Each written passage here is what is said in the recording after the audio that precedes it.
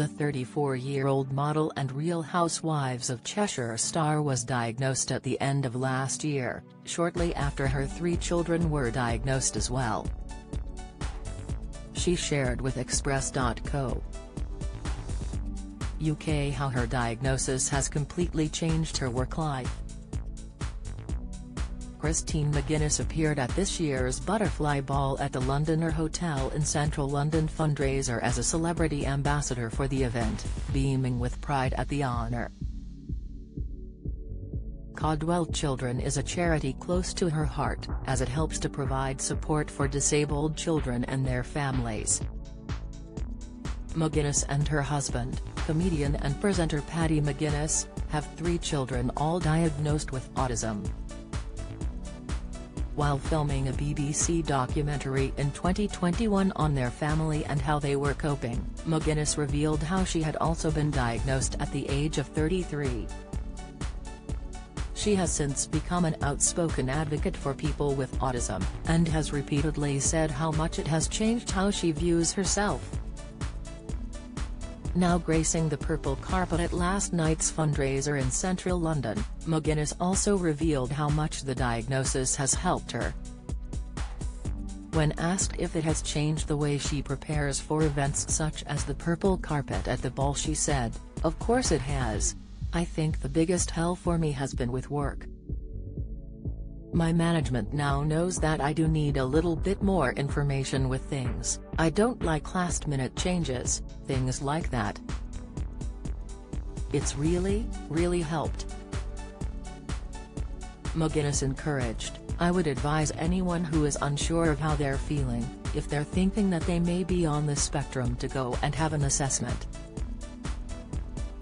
The star says she now understands herself, and has stopped feeling so apologetic for just being herself. She said, "I know why I struggle in certain situations, and in the past I felt really apologetic at times, whereas now it's kind of like it's okay. There's a reason why I am the way I am, and I understand and I accept it." The charity was originally founded by businessman John Cadwell, and the annual Butterfly Ball is one of the biggest fundraisers on its calendar. The ball has been running for over 2 decades, and in 2021 raised over £1.5 million. Don't miss, it has been so successful that despite having barely closed the doors on the 2022 ball, next year's event already has a waiting list. It is not uncommon for girls with autism to be diagnosed later in life, as they generally show contrasting signs and symptoms to boys.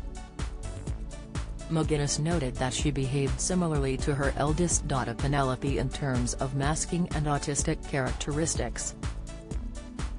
Looking back, she has admitted that the signs were obvious when she was a young girl, with a few devastating consequences.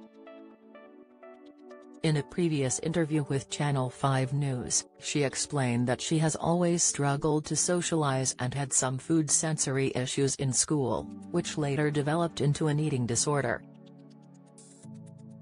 McGuinness' dislike for the school food and sitting in the canteen led to her developing an eating disorder, which she still struggles with to this day.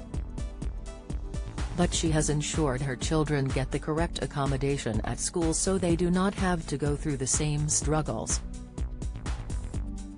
After over 3 decades of masking and mimicking others to fit in, McGuinness explained it is not something she can now switch off.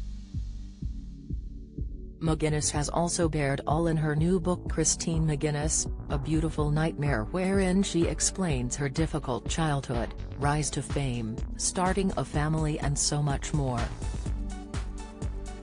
She also has a new documentary in the works with the BBC which will focus on autism in women and girls.